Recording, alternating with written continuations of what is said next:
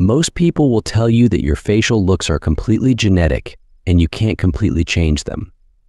I guarantee that if you watch this video with full attention and take notes, you will be able to take your facial looks to another level.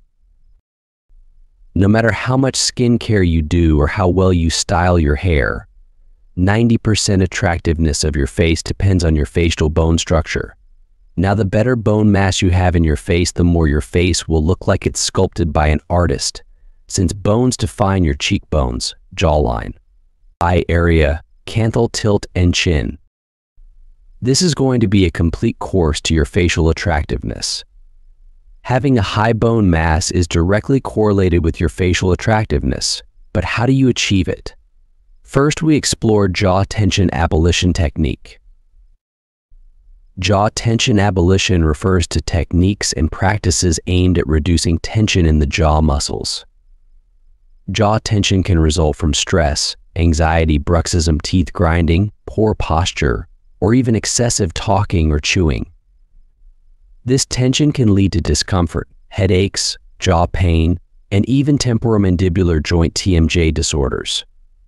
Tension in your jaw stops your bones from developing, so what you have to do to eliminate it? Stretching, gently open your mouth as wide as possible without discomfort. Then close it slowly. Repeat this several times to stretch the jaw muscles. Side-to-side movement, slowly move your jaw from side to side to loosen up tight muscles. Massaging the jaw muscles, use your fingers to gently massage the muscles around your jaw, particularly in the areas where you feel tension. Microfracture manipulation, Wolff's Law, developed by German anatomist Julius Wolff in the 19th century, explained this. Wolff's Law is a principle in biology that explains how bones adapt to the amount of stress or load placed on them. In simple terms, if you regularly put stress on your bones, like through exercise or physical activity, they become stronger and denser. To create more bone mass, especially in your face, you need microfractures in it. Now, I am not calling for bone smashing with hammer or anything of that kind with high risk. Instead, we will be using a method called thumb pulling, a more natural way to apply this law. Thumb pulling is a technique related to facial aesthetics, particularly within the context of practices like mewing.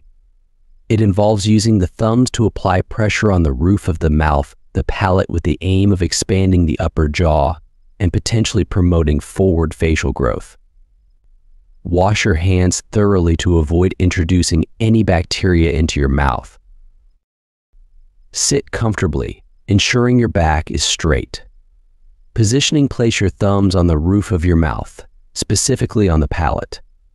Your thumbs should be positioned near the back of the palate, but not too close to the throat.